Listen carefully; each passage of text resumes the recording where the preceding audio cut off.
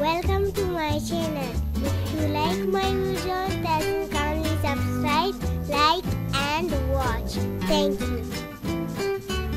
Bismillahirrahmanirrahim. Welcome back. Problem 4-1. The statement of problem is that the A992 steel rod is subjected to the load shown as below. If the cross-sectional area of rod is 60 mm square, determine the displacement of B and A. Neglect the size of coupling B, C and D. So you can see this is three rods A, B, B, C and C, D. They are joined together by coupling at point C and D. The loading is shown on this rod, clear, and the rod is A992 steel rod. So you have to find the displacement of point B and A. So we will first write given data. In given data it is given that this is A992 steel rod. So we will check it modulus of elasticity because E is not given. So we have to go to the book and at the end of book we have average mechanical property of engineering materials. So you can see, you have to search it. You can see A992 is available over here. So modulus of elasticity is 200 gigapascal. So you have to note this value, the value of E. So E is equal to 200 gigapascal. So 200 into 10⁹ Pascal. Clear? The length of CD is shown 0.75, the length of BC is 1.50 and the length of AB is 0.50. So you have to find the displacement of point A, which is displacement of point B, and the second part is displacement of point A. So let's start with the solution. As we know that elongation or displacement is equal to PL divided by AE while the element is subjected to tensile loading or compression loading. So change in length or displacement is equal to PL divided by AE. So we will find displacement of point B and A. So for that we will need first the axial loading at the end of point D. So if you remove this coupling, so there will be a reaction force which is equal to PCD. So we have to find this. How you will find this? All the loadings are given. So by applying the equilibrium condition that sum of forces along y direction must be equal to 0, so you can find PCD. So let's apply it. So the first loading is PCD, which is upward, taken as positive. The second loading is 8 kilonewton, which is acting downward, so it will be minus.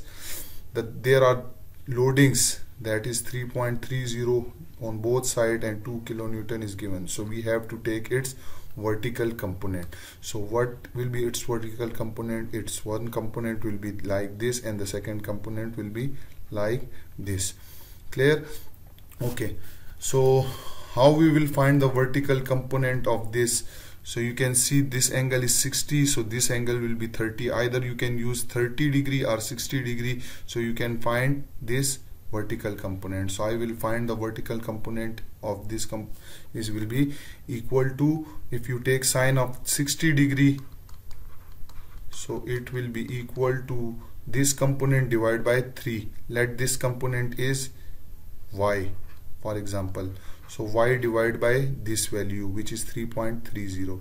So y will be equal to 3.30 sine of 60 degree. Clear? The same thing will be here.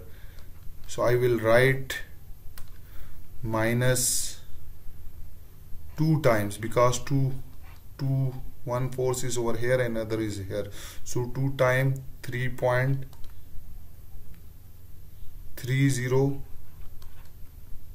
into sine of 60 degree. The other force is 2 kilonewton that is given over here, we will also find its vertical component. So how we will find? First you have to find this angle. Clear? So if you take sine of theta, let this angle is theta, this angle is theta, so theta will be equal to sine of theta will be equal to 3/5. Clear? And again theta will, if you can calculate it, theta will be equal to 48.59 degree.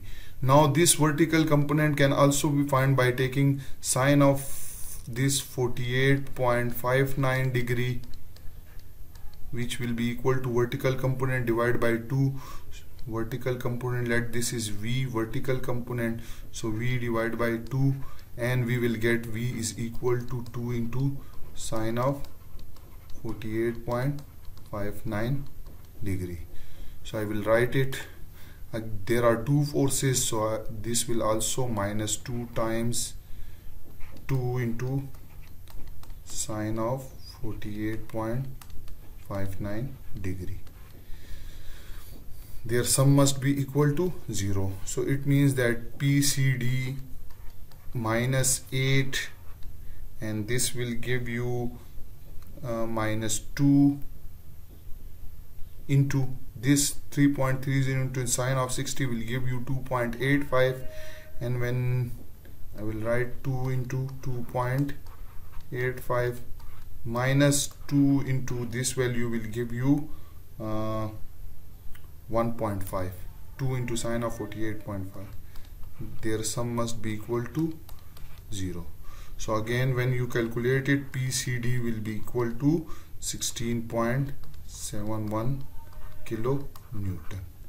Now we have find out this PCD. Clear? We will now find the loading in rod BC. For that we will cut it over here. I will draw it, choose another color, so you can see this is the rod BC, some portion, this is coupling,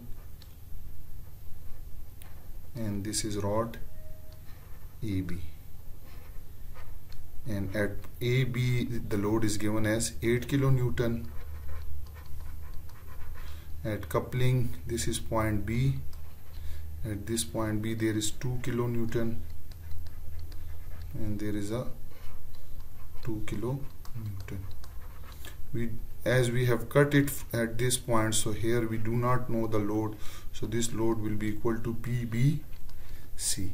Again, PBC can be found out by using the equation sum of all forces along y direction is equal to 0. Now there is upward force PBC, so I will write PBC minus this 8 kilonewton. Clear? Minus 2 times, you know, this 2, the vertical component of this is again mentioned over here, so it will be minus 2 times 1.5. I will explain it a little bit. The vertical component will be this one. Clear? We have done it over here, and this will be equal to 2 into sine of 48.59, which is 1.5. so their sum must be equal to 0. So from here you can get the value of PBC, and PBC will be equal to 11 kilonewton. This is for this portion of rod BC. Now for rod AB, if you cut it over here, so it will be like this. This rod will be like this. So this, at the end of this is 8 kilonewton, and since this is rod AB, so it will be equal to PAB, and PAB will be equal to only 8 kilonewton. Now we have the forces in each rod. Full force in rod A, B, C, D, PCD is required. If you cut at point B, we need force PBC, and at AB, if we cut, we need force PAB, and all these three forces are available. Now we will apply our main formula, which is equal to elongation is equal to PL divided by AE, or change in length when subjected to axial forces. So if there are more than one rod, so we will apply summation equation.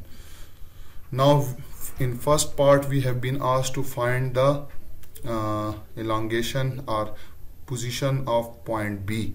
Clear? So this point B. So again we will need this PCD force and PBC, because there will be elongation in this rod and there will be elongation in this rod. So sum of them will give you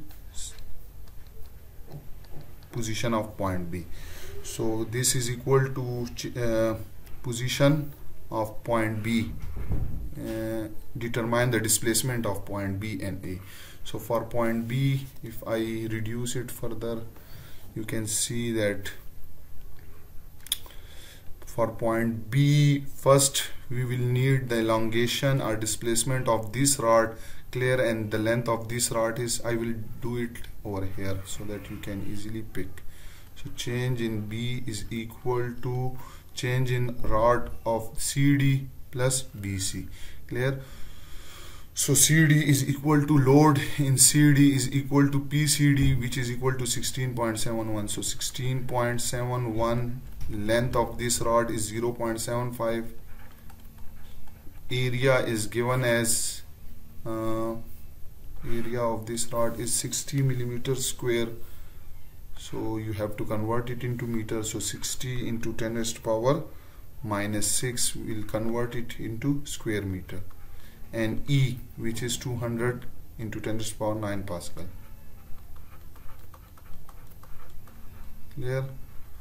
This is the change in length or displacement of CD. Clear? Now we will move toward BC. Plus the load in BC is equal to 11 kilonewtons. So 11 into 10 raised to power 3 is not given, so the unit will be in kilonewton.